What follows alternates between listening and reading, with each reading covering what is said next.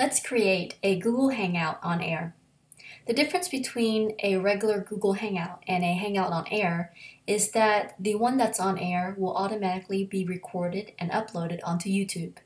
So before we start, make sure that you have a Google account such as a Gmail account or a Google Plus account.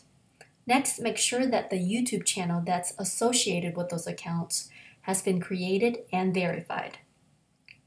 So go to your Google Plus page by going to plus.google.com, or from your Gmail you can access Google Plus over here and then finding the G Plus icon. From the Google Plus page, find the Home tab, the Home area, and then a drop-down will appear. Select Hangouts. Now you'll be taken to the Hangouts page. From this page, select the Hangouts on Air tab, and then create a Hangout on Air. Give it a name, a description, a starting time, and insert any email addresses of people who you want to invite.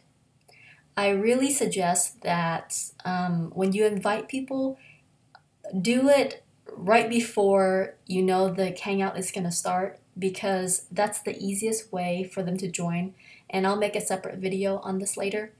But once you have that information input, select Share, and you will be taken to a page that shows how to access your Google Hangout. If for some reason you decide to schedule your Hangout at a later time, and then you come back, you might see your Google Plus page, and it might look something like this.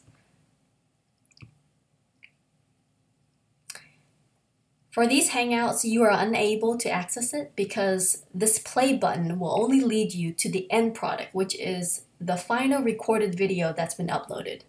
So the best way to access your Hangout on Air is to create it right away and press the Start button, or if you're looking for it, from your drop-down, select Events that you've scheduled and find the specific Hangout on Air that you've scheduled, and then you'll be taken back to this page. When you're ready, select Start, and your Hangout on Air will be ready to be recorded.